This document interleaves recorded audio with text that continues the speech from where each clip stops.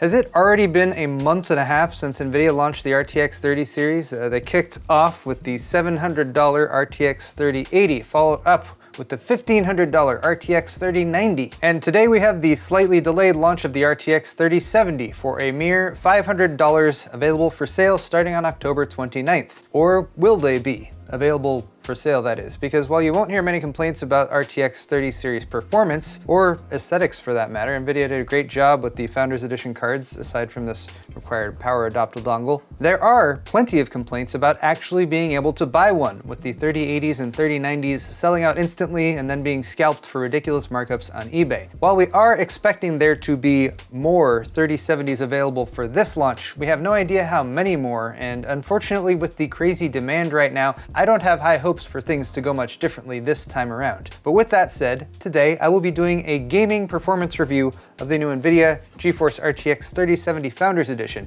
and finding out whether or not it's actually as fast as an RTX 2080 Ti. This time with bonus 1440 testing too. Excellent!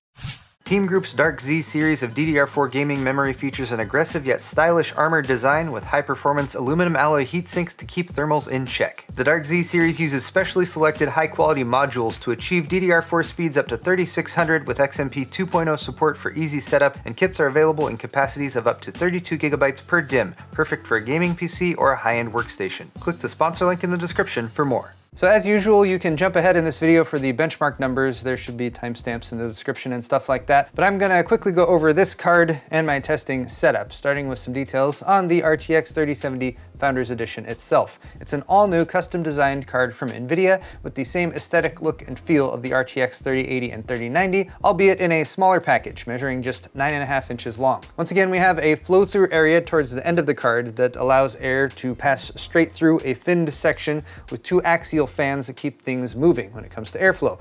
I must compliment NVIDIA, again, on the Founders Edition design here. I really appreciate how they've taken the functional element of the black heat fins that are all over the card and also made them quite visually appealing. It has a nice backplate on there too and some RTX 3070 accents, and the only real downside is that there's still this special power connector that NVIDIA seems to have placed in the worst possible spot. So I hope you like the look of this adapter dongle that it ships with, because you're going to need it until there's other solutions available. It also seems even less necessary with the 3070 since it only requires a single 8-pin power connector, but they're sticking with it. Also worth noting, there is no light up GeForce RTX logo on this card or any lighting anywhere as there is with the RTX 3080. For some people that's a good thing, and for some people that's a bad thing. Let's talk specs though. The 3070 is based on a different GPU than the 3080 and 3090. It's called the GA104 this time around, and it's still built with Samsung's 8nm lithography, and it has 5,888 CUDA cores, 46 SM units, and it ships with 8 GB of GDDR6 VRAM with a data rate of 14 gigabits per second. On paper, the 3070 actually appears pretty cut down if you compare it to the 3080, with anywhere from a quarter to a third fewer CUDA cores, SM units, memory bandwidth, and raw compute performance. But it also may come up with a win in the efficiency category thanks to that 220 watt total GPU power. I also have a set of GPUs for comparison numbers in this video as well, aside from the Founders Edition RTX 3080 and the MSI Gaming X Trio RTX 3090. We also have the RTX 2080 Ti, represented by the Asus ROG Strix OC model, so it is running a bit faster than stock out of the box, but a clock speed that most 2080 Ti should be able to hit with just a light overclock. I'm also still keeping the RTX 2080 around, even though it was replaced by the RTX 2080 Super, and here we're showing the Founders Edition at stock to see how the 3070 stacks up against a card that was $700 2 years ago. We have a GeForce GTX 1080 Ti, also represented by an add-in board model, the Asus ROG Strix OC version, and rounding things out we have the GTX 1070, represented here by the Galax EX OC Sniper, and AMD's current best card that you can actually buy, for now, in the AMD Radeon RX 5700 XT reference design. So this chart is showing the raw reference stats for all of these cards for your comparison. Note that the clock speeds for some of the cards I tested are higher because they're overclocked by the manufacturer, and I'll show those speeds in just a minute. Moving on to my test setup though. All tests were run on this test system, sticking with my AMD test bed for now, which should be helpful in comparing Ryzen 5000 CPUs when they launch, but let's not get sidetracked. I switched to the 3950X based on popular demand. It is running running at 4.4 to 4.7 GHz with auto OC and PBO enabled and cooled by an NZXT Kraken X62 280mm all-in-one CPU cooler. Again, here are the stats for the rest of the system if you'd like to take a closer look. Let's move into the benchmarks, and here are the actual clock speeds I was seeing out of the cards while in use. Note that the OC versions of third-party cards like the GTX 1070 and RTX 2080 Ti are running with their out-of-the-box manufacturer overclock, so the base and boost values here are higher than in the spec sheet I showed you a minute ago. The 3070 had a higher peak frequency than the 3080 or 3090, hitting 2010 MHz, but on average it ran a little bit slower when it comes to the GPU core clock at 1875. And now into my benchmark testing. First off, 3D Mark Time Spy Extreme, which is a synthetic benchmark from 3D Mark. It's a DirectX 12 test, and here the 3070's graphics score was about 1.3% slower than the 2080 Ti. It's a decent way back from the RTX 3080's score of 8897 as well though, which makes me wonder if the 3070's biggest competitor might be the time that it takes to save $200 more to buy a 3080. Let's move into some actual games next, starting with Microsoft Flight Simulator 2020, which is a new addition to my benchmark suite. It's a beautiful game that lets you fly anywhere in the world, and while it is still a DirectX 11 title, the focus on detail and draw distance means relatively low frame rates. At 1080, the 3070 performs very well, and it actually even beats out the RTX 3080, but I suspect CPU limitations are part of the cause of this.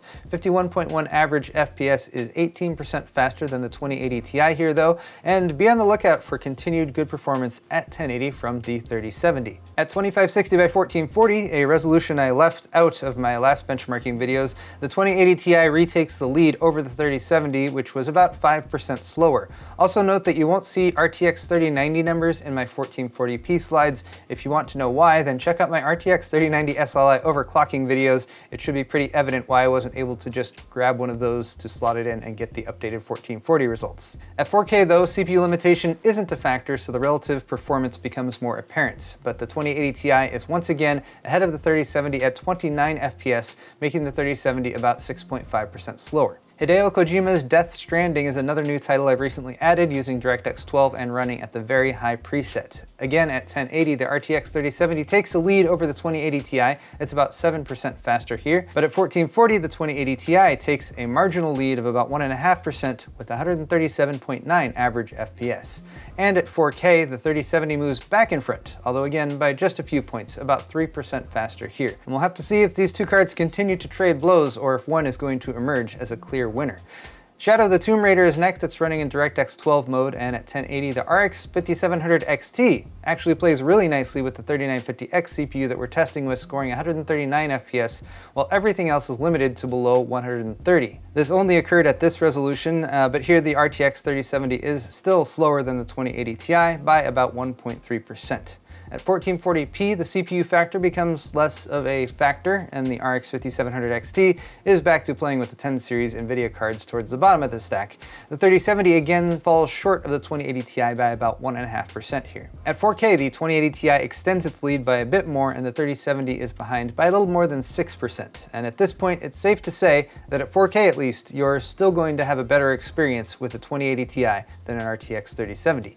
GTA 5 is our final DirectX 11 title. It's still a very popular game, although its longevity has kind of reached meme status at this point. But at 1080, we are CPU capped yet again, with all of the cards performing within 2 or 3 FPS of each other, except for the GTX 1070. But it's okay, little GTX 1070. You still tried hard, and you still have a place in our hearts. 1440p though, we have some stratification at the low and high end, but the 3070 and 2080 Ti are still within 1.2 frames per second of each other, less than 1% off and pretty much a wash. At 4K things break apart even more, but the 3070 falls behind the 2080 Ti by 6% and doesn't manage to break the 100 FPS mark. Next we have Doom Eternal, which is my only Vulkan title in this batch, and it is a game that's a lot of fun to play as well. It also scales really well even at 1080p and doesn't exhibit too much CPU limitations, which allowed the RTX 3070 to grab a 5.3% bump over the 2080 Ti. At 1440p, the 3070 wins again, but by a little bit less. At 227 frames per second, it is 4% faster than the 2080 Ti. And at 4K, the 2080 Ti retakes the lead again, which is becoming a trend with these benchmarks, and the 3070 is once again 3% slower. Here's Battlefield 5 running in DirectX 12 mode, and this is so I can also turn on some RTX features for further comparison, which I'll be doing in a couple minutes. But looking at raw performance here, at 1080, the RTX 3070 is still behind the 2080 Ti by just shy of 2%. 20%. In the 1440 race, the 3070 is still behind by 4.5% with an average frame rate of 119. And at 4K, the 2080 Ti is still in the lead with an average frame rate of 76.5, putting it about 5% ahead of the 3070. Rounding things out with Metro Exodus, and it's going to be more of the same here. The 3070 can't quite keep up with the 2080 Ti, and at 1080 it's about 6% slower. Moving to 1440p, the 2080 Ti increases its lead with an average frame rate of 83.5, leaving the 3070 about 7.5% slower. And finally at 4K, the RTX 2080 Ti takes its most commanding lead out of any of the games I've tested today, coming in at 53.7 frames per second, which leaves the RTX 3070 in the dust, relatively speaking, 8.8% slower. So there are my gaming comparisons, but once again I wanted to test the performance of the ray tracing cores, the RT cores that handle ray tracing, and tensor cores that handle AI, or more specifically, that's what accelerates DLSS, or Deep Learning Super Sampling, which allows you to play a game at a higher resolution like 4K without the typical performance hit. There's still some of a performance hit, but it's just not as bad. Full disclosure here though, there are many games now that actually implement ray tracing and or DLSS support to some degree, and I'm only looking at two of them plus a synthetic, so just keep that in mind. This isn't a full picture. We'll start with 3D Mark Port Royal, which is a synthetic test from 3D Mark specifically for ray tracing. I have a lot of experience with this test recently. This is just for some raw numbers though, and again, I have to say the 3070 kind of makes the 3080 look pretty good. The 3070 is at 8131 points, while the 3080 is at 11,229, which is more than 38% faster. Then again, the 3080 costs 40% more money if you can buy them at their retail prices, so maybe that's intentional. Maybe that's right where it's supposed to be. The 2080 Ti still beats the 3070 here though, which is 9% slower. Now if you enable the Ray Tracing Ultra setting in Battlefield 5, it looks really pretty, and it doesn't kneecap the performance as much as it used to, but it still shows way fewer frames, bringing the 3070 from 72.8 FPS down to 36.7 FPS at 4K. That pretty much cuts the frame rate in half, which is a big ask for some pretty reflections and more accurate lighting. So let's see if DLSS improves things. With DLSS on, visual quality remains largely the same, but we get some frames back. The 3070 jumps from 36.7 FPS to 52.2, which is a nice 42% improvement and makes the game playable. Maybe not if you're used to a higher refresh rate than this, but it's definitely more tolerable. Metro Exodus, on the other hand, uses ray tracing for global illumination, which doesn't result in as much of a frame rate drop when enabled versus Battlefield 5's implementation. With ray tracing on at 4K though, the RTX 3070's frame rate dropped about 40%, from 48.9 FPS down to 29.1 FPS. Let's turn on DLSS and see what happens. And with DLSS enabled, the RTX 3070's frame rate gets back up to 44.3 average frames per second, a nice 52% improvement, and another example of why DLSS is gaining popularity for high-res gamers who want a balance between performance and visuals. Here are some additional numbers from my testing for you to analyze. These are the peak temperatures recorded for each card across all tests. The 3070 stayed cool and quiet the whole time, only hitting 75°C max. I'm not currently set up to do scientific sound measurements, but anecdotally, I did not notice the card making any sound during my testing. Just like the RTX 3080, it is great at maintaining very low noise. Here are my power draw numbers though, and this is where the story differs quite a bit, I would say, from the RTX 3080 to the 3070. With the 3070, we have just 341 watts on average power draw for the whole system, and that's less than any of the 30 series or 20 series cards, and it even draws less than the 1080 Ti while handily outperforming it. It's actually right about the same power draw as the RX 5700 XT, while maintaining a big performance lead, so let's hope that Big Navi has some big efficiency improvements too.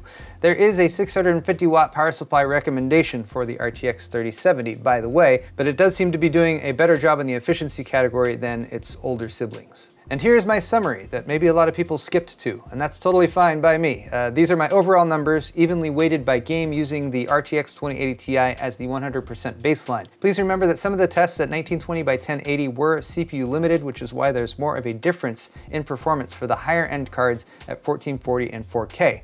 But right there in the middle of the chart is the 3070 right next to the 2080 Ti. The core matchup in this video, I think, and although it was close, the 3070 was slower in my tests at 1440 and 4K, while it beats the 2080 Ti at 1080. So if you're considering an RTX 3070 or a 3080 and you're gaming at 1440, that means the 3080 would be about 20% faster at that resolution, and at 4K it's more like 30% faster. And that makes this pricing chart just a little weird because I want to say that a $700 RTX 3080 seems like a better bet if you're going to be playing at resolutions above 1080p like 1440 or 4K. But these prices could just be a pipe dream compared to what any normal consumer might actually have to pay if the 3070s are as scarce as the 3080s were and still are. So there it is, you guys, my launch review of the NVIDIA RTX 3070 Founders Edition. It's another beautiful design and the performance is good, but I can't help but feel less excited about this versus the 3080 launch a month plus ago. And why is that? Is it continued disappointment about the post-launch availability of the RTX 3080 and 3090? Did NVIDIA shoot themselves in the foot again by comparing the 3070 so closely to the 2080 Ti when it fails to effectively beat the last gen flagship? And maybe people are more interested in what AMD's Radeon team has coming up now that NVIDIA has shown more of what Ampere can do, and there's that big Navi launch on the horizon. It's probably a mix of all of these things, but for me, it's also that I feel I can't give you guys a good recommendation based on the price of these cards because I don't know what the price will be or when they'll be readily available in all markets for that promised price. So for now, we know what the performance is, but availability is still a big question mark. And until that question is answered, it's hard to recommend this card to people. I will post links to these video cards if I can find them and other important stuff down in the description. And let me know in the comments if you're gonna try to buy an RTX 3070 or if you were successful if it's after the 29th by the time you're watching this. But that is all for this video, you guys. Closing reminder to check out my store at paulshardware.net for merch, shirts, pint glasses, mugs, and other thumbscrew related items. And of course, hit the like button on this video if you enjoyed it. Consider subscribing to my channel if you extra enjoyed it, and we'll see you guys next time.